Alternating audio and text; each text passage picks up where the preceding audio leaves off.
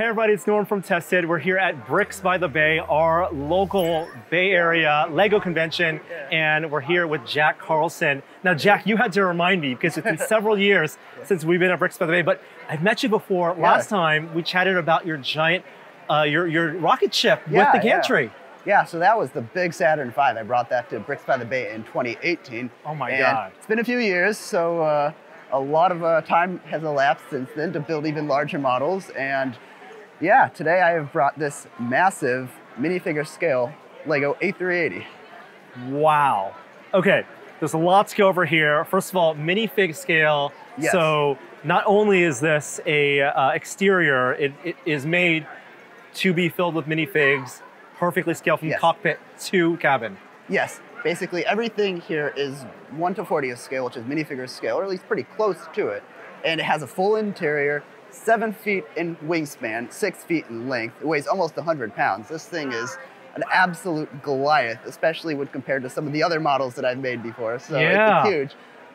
And the thing is freestanding. Yes, there's no metal support, no glue really in this. There's nothing. It's all Lego. It's Technic bricks, just system bricks, anything that Lego has made. And yeah, it holds itself together. It's a miracle. I don't know what else to say. Well, tell me about the construction, the engineering of it. You knew the form factor. There's tons of reference, of course, for this airplane. There's hundreds of these in operation. But tell me how you go about designing something like this. Okay, yeah. So the first thing I'll do before I even start the project is I'll make a blueprint. It's a top-down schematic, and it's a scale schematic. So I'll just usually go onto Google and find whatever blueprint, usually the highest quality one I can find, and I'll print it out, and it'll be full size, even the front and side profiles. Okay. And that will help me get proportions. That will help me get general size. I'll know how wide the fuselage needs to be. I'll know how thick the wing needs to be.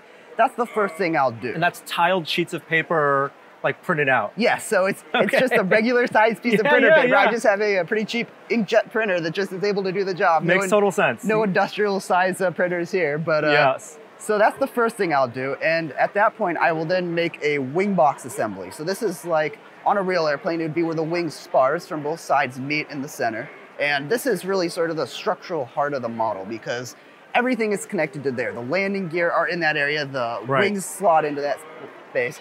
If anything breaks, if that breaks, this thing will basically collapse. So I can't have that happen. And that's Technic, presumably. Yes, so most of that is Technic brick and some system involved. There are some system hinges, which allow the wing spars to be angled up to get a dihedral. Right, but the trick here is you're locked in by the blueprint of the actual plane. You can't actually go into the cabin space for structure.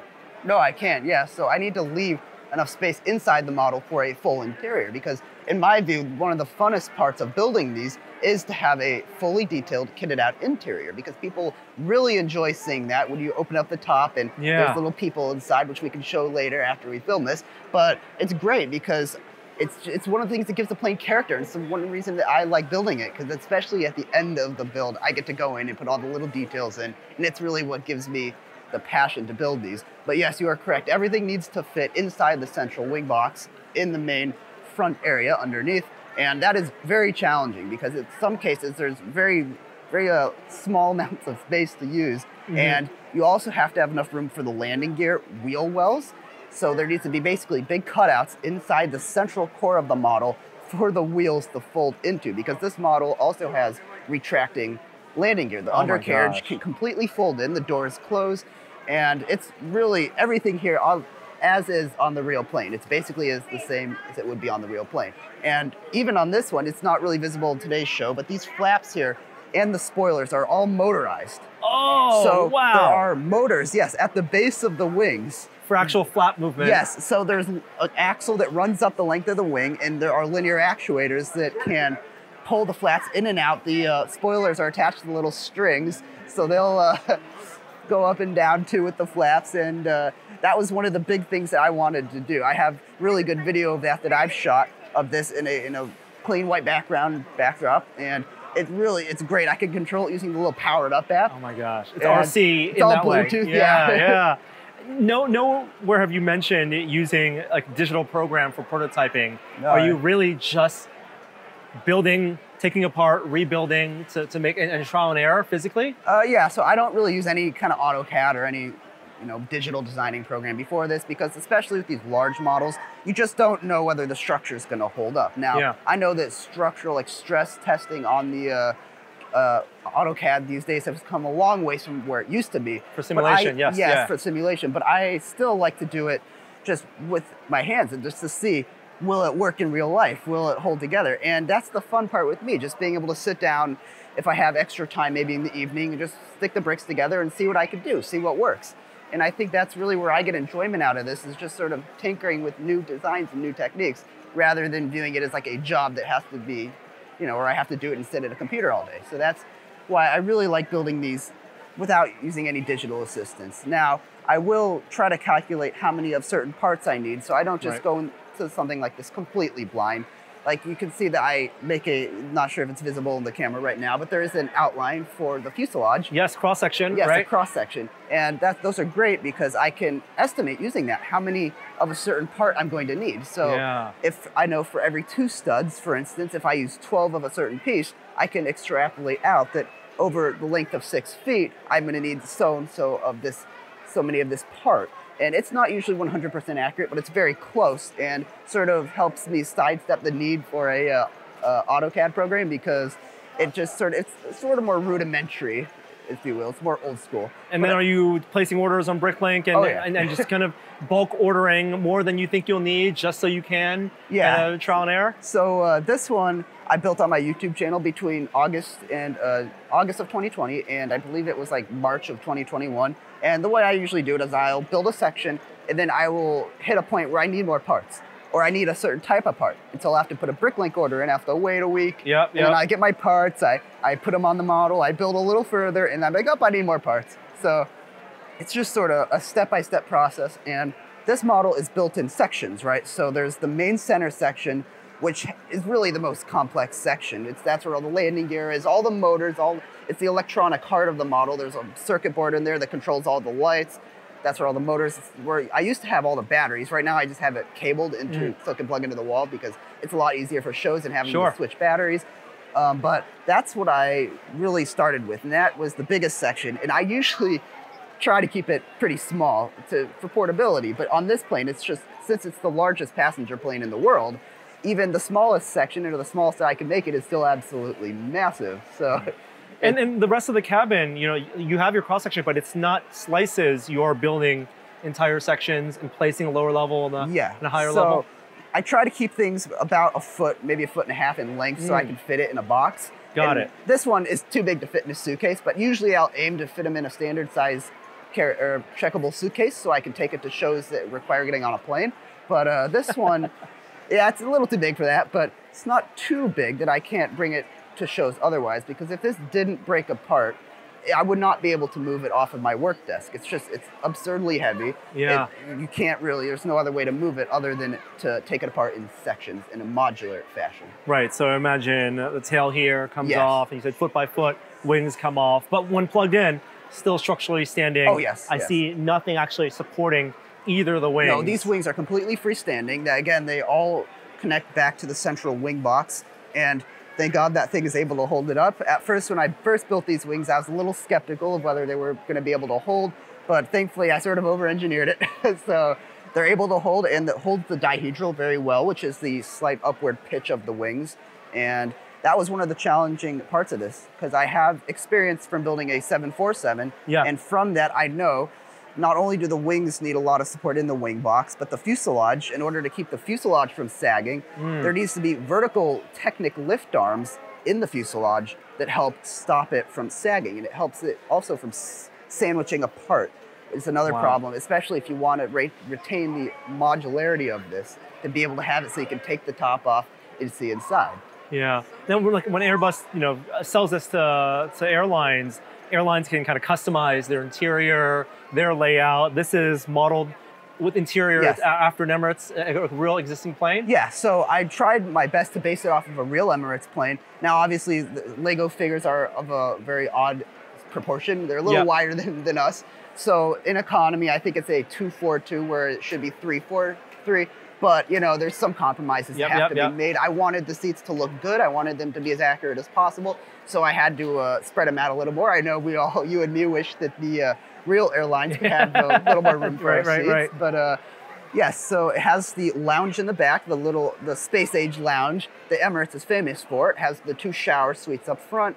Of course, I have the first class suites, and each one of those first class suites has a lamp that is actually wired into the electronics of this plane. So when I flip the switch, all the lamps in each one of the first class suites turns on individually. Wow. And I wanted to do that on this one because I just wanted to convey the real sense of luxury that a plane like this really brings. Because this is, when you fly on this, as I always say, it feels like you're in an IKEA warehouse that is taken to the skies. So I wanted to really sort of give that, just sort of convey that feeling to the person watching the video that this is really luxury. This isn't like one of these sardine can planes that you and I might fly on. This is something that you pay for. It's a lot. And you said electronics. Obviously, you said there's some articulating, flaps, spoilers, but the lighting, they're not just self-lit bricks. They are wired together. So. Yes. So there is a circuit in the heart of the model. It's down in the base of the wing box. It's an airplane circuit. So I actually got it from Brick Stuff.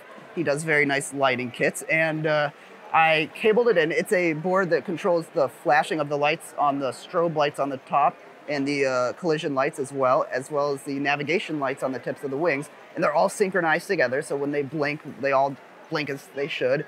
And in order to do that, I had to run cables through the fuselage. I had to run cables all the way out from each of the sections to the tips of the wings. And it's a complex web of cables, but it manages. It's kind of a miracle that I was able to get this thing together for this show in time. Wow. But yeah, it worked out. It is incredible. And you said you finished it about a year ago now, in 2021. Have you gone back to take it apart and upgrade sections, or is this considered a finished model? The only part that I've really upgraded over since I completed it was the nose. Since I wasn't 100% satisfied with the nose at first, I went back and iterated on it, and I'm much happier with how it looks. Now it's more of sort of the bulbous A380 nose. Those of you who have been following it on YouTube may have noticed a change. But other than that, yeah, not a whole lot else has changed. Since I finished it, I basically just packed it up and have had it in storage, ready for shows like this, because if I leave this sitting out next to a window for too long, the sun will yellow the parts. So I want to sort of protect my baby here and keep it in storage. And it's quite a thing to display at home. No, this would. I had to reinforce the display table this was on. I had to put a 5th leg underneath it to keep the table from snapping in half because it was warping under the weight of it. And I'm like, oh, I need more support under this. Wow, is it a big sigh of relief after a show like this where you have to bring it back home, check all the parts, no structural damage? We're all good, You're all good. Yeah. Wow, well, Jack, it's so good to see you again. Yeah. Such an impressive model. Congratulations thank you, on a successful build and all the attention it's been getting. It's one of the most stunning things. It's been really well received here at Bricks by the Bay. Absolutely. So I'm glad I could have brought it out. Yeah. What's any teases for your next project? Is it aviation or? Yes, so the next one I'm working on is a Kennedy Air Force One, so it's going to be a little smaller than this one, but it's going to look really beautiful. It's going to complement my previous Air Force One, so it's going to have the full interior, of course, and lights and everything. So that's what we're looking at after this.